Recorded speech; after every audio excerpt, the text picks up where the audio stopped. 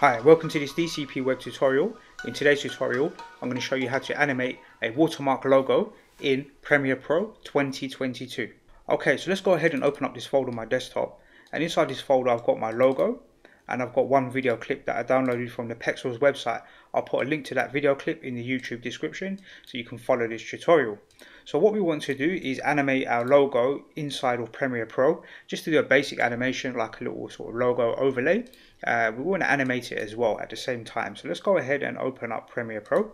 So I've got a blank project set up right here, and we're going to take the logo and the video clip and drag and drop that into our media pool here.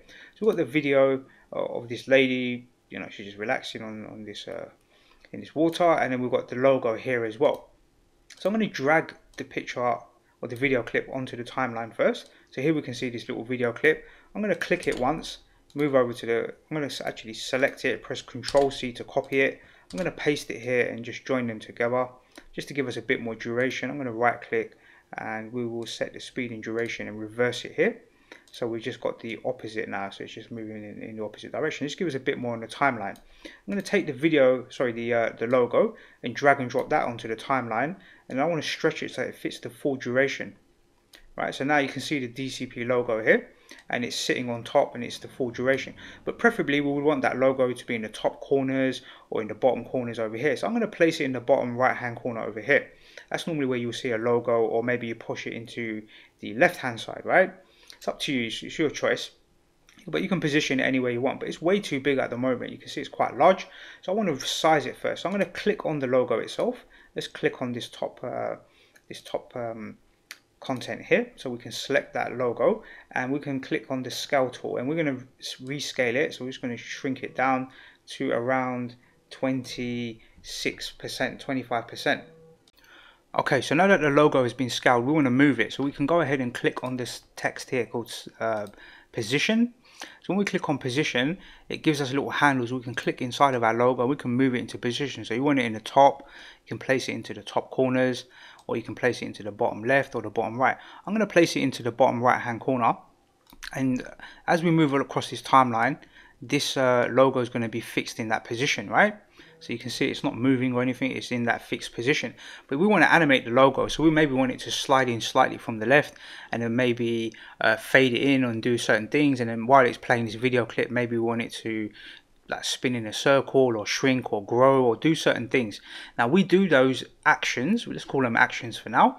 We do those actions within the section here, right? Within the tools here. So we've got position, scale. We can animate these different elements within Premiere Pro for the actual image. Remember, this is an image, a transparent PNG file of my logo. So I might make that logo a little bit smaller. It's a little bit big, so let's just make it a little bit smaller. Let's go the other way. Let's make it like around, let's say this big, 23% of its original size, right? So here it is. Here's the logo, and let's move to the beginning of the timeline. Now, when we click on this, the image here on the timeline at the top here, so if I click on it, it will highlight white. This is representing the same timeline, the full duration of this image clip at the top, and we want to animate this. So first thing we want to do is really fade the logo and maybe have it slide in slightly from the left. So maybe around this position, it's going to slide in. It's also going to fade in at the same time. So to do that, we want to change its position, and we also want to change its opacity. So we're going to click on the stopwatch here, this animation toggle, right? So we'll click on it once. It's going to add a keyframe right at the beginning, and we want to move just a few frames. So I'm going to use the arrow keys on my keyboard, and as I'm moving across the timeline, you can see I want to move it to, let's say, about 15 frames. So that's roughly about half a second. You can see 0015, right? It's just easier to use the arrow keys to be more accurate. Then make sure that you move your mouse like in between this line here. Make sure you stretch out this timeline a little bit, or these tools on the left hand side here, because sometimes if it's too close, it overlaps and you can't click on these icons properly. So you need to make sure you stretch it out so that you can see this little dot here clearly. So you can click on that, and that adds a second keyframe. So these keyframes don't have any information at the moment, they're just in their original state. So what we can do, there's a little white arrow here, and this little white arrow allows us to move between the keyframes. So we need to actually stretch this out a little bit more. and you can click on this little white arrow here. This allows you to go to the first keyframe, and this allows you to go to the next keyframe, right? So you can bounce between them. This is just quicker than dragging the handle to that position. So when you click on here, we've got the position. I want to move the logo to the left a little bit, so I'm going to use this tool here, this one right here, to move the logo to the left. And if you look at the screen over here, you can see the logo shifted to the left a little bit. So when we hit the spacebar to play, the logo will now slide in. Can you see that? You can see the logo sliding in like this. But we also want it to fade in. We want it to slide in and fade in. So let's go back on the timeline to the very beginning, and we'll go to the opacity and we'll click the stopwatch here. Now, to make things more accurate, we're going to click on this little arrow key here, and this little arrow will take us to this keyframe, but it also positions the timeline so that we can add another keyframe here for the opacity. Right, so the opacity and the keyframes are in sync. You can say they're in the same position on the timeline. So let's click the arrow, back arrow here. It doesn't matter if we click the top one or the bottom one. It's going to take us to this first keyframe here for the opacity, and let's set that value to 0. This has got a 0 value, so between these keyframes it's going to start at 0 and get to 100, right? Opacity. So when we click play, you can see there's no logo here, but when we play, it will start to fade in and slide in at the same time. Now you can see it fading in and sliding in, right? Fade in and slide in. So that's what we want. So the logo, I want it to be static for a little while. I don't really want it to do anything for a little while. So I'm going to move across to like around 3 seconds, right? So here you can see exactly 3 seconds, and we can do other things now. Now we can scale it, we can rotate it. Now that you know how to use keyframes, you can do all sorts of stuff with the logo. So let's try and scale it. So we'll click on the stopwatch, and we're going to put a keyframe here, right? So we'll click on this stopwatch, there's the keyframe, and we're going to move across 15 frames from this position. So we're going to go to 315. So here you can see 315 written here, and we're going to add another keyframe. So we're just going to click here to add a keyframe.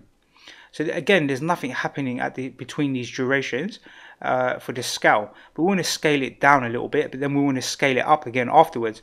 So the wise thing to do is to move 15 frames or move to 4 seconds here, 4 seconds, and we're going to add another keyframe here, and we're going to go back to this middle keyframe. To do that, we'll click this arrow here. That jumps us directly to the previous keyframe, and we can change the scale now. So let's scale it down a little bit to like this sort of size, not too much, let's say around here. Alright, so if we move across our timeline to the beginning and click play, the logo will slide in and that will shrink and grow. Right, can you see it shrinking and growing? But as it's shrinking and growing, as it gets to like this middle point here, I also want it to rotate 360 degrees. So it's going to kind of shrink and rotate and then grow again, right? So that'd be quite interesting to do that. So let's do this. So we want to go to rotation. So what we'll do is click on this arrow. This allows us to jump to this particular keyframe. So now we can go to rotation and add a keyframe, and we can go to click this option here, this button here. That takes us to this keyframe here, and we're going to add another rotation keyframe. Right, and we want it to rotate 360 degrees. So as it's shrinking in, it's going to rotate 360, and then we want it to basically stop at 360. 360 will take it back to its original position. So here on this keyframe, we're going to enter 360. 360. So if we go back, in theory, we should see it rotate like this. Can you see? Right? And we can copy keyframes and replicate that process throughout the whole of the duration of the video clip. But let's look at some other things that we can do for the moment. Really, these are kind of the key things that we can look at, but we can also, you know, move the logo up. We can move it to the top, so we could animate it to move it upwards, or we can reverse it and make it rotate in the opposite direction. So we could do something like that. So maybe what we do is select all of these keyframes. So I'm going to left click and select all of them. I'm going to press Control C or Command C on the Mac, so Control C on the PC to copy it. And I want to move across the timeline, but I don't really want anything to happen with the logo because everything happens on 3 seconds here. So we're going to let it be static for a little while. Let's get to around 9 seconds, right? Around 9 seconds here. So this would be 9.2. So we're going to use the arrow keys to be very accurate. So let's bang on 9 seconds. I'm going to press Control V or Command V on the Mac, and that pastes a copy of those keyframes. So now the actions will be exactly the same. So if we click play, we can see it rotates and does its thing. But in this case, I want to click on this arrow. So that takes me to this keyframe, which is rotation, right? 1 times rotation, but I'm going to type in minus 360. So I want it to go in the opposite direction. So this time it's going to rotate in the opposite direction. So I think I did that on the wrong keyframe. Let's see. So on this keyframe, let's see, this one is set to, let's see. So here it's rotating very, very slowly. We don't want that, right? So on this keyframe here, this one, let's just go forward. We're going to set it to 360. So between these durations, it shouldn't rotate, like between this gap here, right? Because this one's set to 360 and so is this one. But when it gets past that point, it's going to rotate in the opposite direction, 360 degrees. So let's just go to this keyframe and it should be set to minus. In fact, we could set it to 0 in theory. Let's set it to 0. It should rotate again, right? It will rotate. Here we go. Because we set it back to 0, it's going from minus 360 or 360 back to its original state at 0 frames, right? If you set it to minus 360, it's going to rotate twice basically on the way back around. Hopefully that makes sense. Let's just click the play button so we can see the logo slide in and fade in. It's going to rotate this way. It's going to pause for a little while, not do very much, and then it's going to rotate in the opposite direction like this, right? And what we want to do now is as it gets towards the end, we want to fade that logo out. Let's go ahead and fade the logo out. What we'll do is go to the very end of the timeline. So let's grab this cursor up here and drag it all the way to the end. So it's right at the end of the timeline and we want to fade the logo out. So to do that, we want to add an opacity keyframe. So let's add a keyframe here and we want to go back 15 frames. So let's go back 15 frames. So we're on, what frame are we? We're on 1507. So let's go back to 14, let's call it 1420, yeah? Around 1420. And we're going to add a keyframe here, add a keyframe. So between these durations, nothing's happening. But if we click this arrow, that takes us to the very last keyframe and we set the opacity to 0. So between here, the logo will now fade out, because we're told it to fade out, right? But what would be nice if this logo faded out a bit early, because it's fading out quite right towards the end of the video clip. So what you can do is click on this one here, this keyframe, hold down the shift key and click on this keyframe. Now we've selected both of those keyframes, we can drag it in a bit. We want to drag it in a bit, yeah, somewhere to around here. So if we click play now, the logo will fade out. And a bit earlier, we want it to fade out a little bit more early, because we want to fade this image, this video clip as well. So let's just do something with the video clip quickly. Let's go to the beginning of the timeline, and we know we've got a bit of space here. Let's just see. In fact, what we'll do is grab these keyframes. So I'm going to highlight all of them and select them, and I'm going to drag these forward a little bit, right? Because I want a bit of a gap to fade this video clip in. So you can see the logo won't animate until a bit later. So shifting these keyframes on the timeline up here will also shift when they actually activate or they perform their task, let's call it, yeah? Whatever we've assigned to them. And we can grab keyframes like these ones here. We can drag all of them to center out a little bit more, to roughly around here. So there's a gap here, there's a big gap here, and there's a little gap here between them, right? So we can kind of play around with the keyframes to reposition them. We can always reposition our keyframes.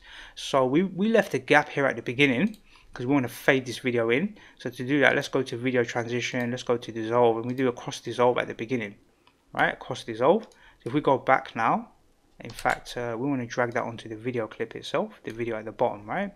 So now it will fade to black like this, and then our logo pops in. It's going to do its little spin thing, but we want to fade it out at the end as well, so we're going to drag one towards the end. So let's just watch what we've done so far.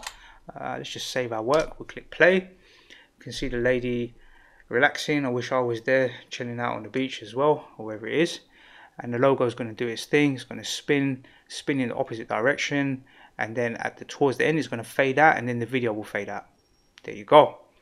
Right, so that's how we can do some simple logo animations, watermarks as well. We can call it like a watermark here, directly in Premiere Pro. So we don't have to use After Effects or anything like that. We can do these simple animations directly in Premiere Pro. So I think that's quite interesting that we can do that, and we can animate lots of different types of content. It doesn't have to be a logo, it can be other types of images Could be a palm tree. You could pop a palm tree out here from the bottom, right? Now that you know how to move content using the keyframing, you can animate pretty much anything. You can even animate another video clip on top of this video clip, for example. There's lots of things you can do, so it's time for you to now go and experiment and make a nice little logo animation, something like this, and see what you can come up with, what ideas you can come up with too. I'm going to save this work. Let's go ahead and minimize this and close this folder. That's the end of this video tutorial showing you how to animate a watermark logo in Premiere Pro 2022. I hope you find this video tutorial useful. Don't forget to subscribe to my YouTube channel, where you can access over 750 free video tutorials on a wide range of subjects, and I look forward to seeing you in the next DCP web tutorial.